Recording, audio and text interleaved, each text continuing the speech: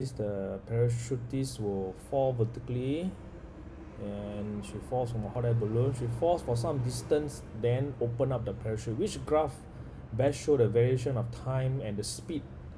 So I have to choose among these various forms. So the way to try it out with the simulation is you come here and click on this button, and then you'll be brought to the simulation. So you click reset, and then you select the option that you would like to choose. So let's say parachute jump, and then you can also select the different visualization. So in this case, the question asks for velocity.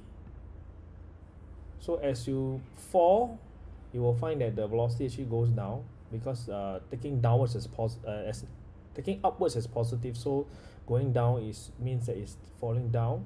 And then after that, because of the parachute open up, so it will then decelerate and go up to a lesser magnitude of a negative velocity, because the person is still falling down.